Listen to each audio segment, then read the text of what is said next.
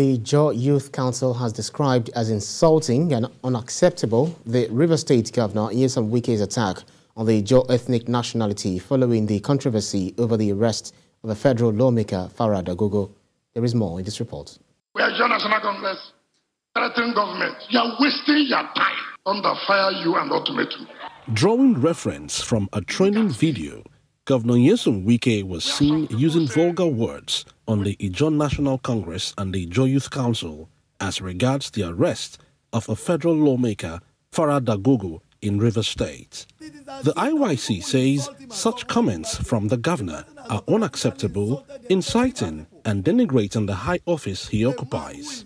A man who is vying for the highest office in the country should not condescend to the level of using motopark language in expressing his displeasure over an entire ethnic nationality. Statements from a governor like this is capable of rupturing the existing harmonious relationship that the Ijaws and Ikweres have in the River State.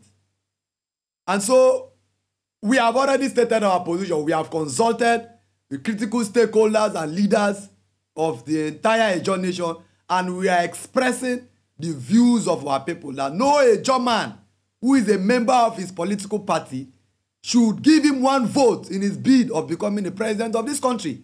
The body recounts how natives of Ijaw extraction had worked for Governor Nyesom Wike during the 2015 and 2019 governorship elections in the state. You made that kind of statement without even having a back of what former President Goodluck Jonathan did for you, what his wife, then President Jonathan, who is also an Ijaw-led woman, did for you. Was it not a Ijaw youth who paid the supreme price at Abonima?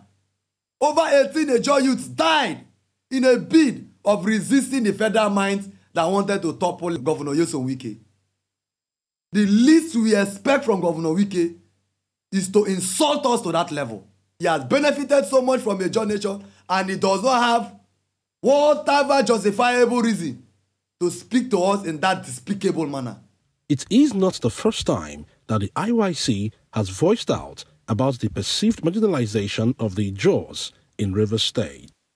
Joseph Kunde, TVC News, Yanagwa.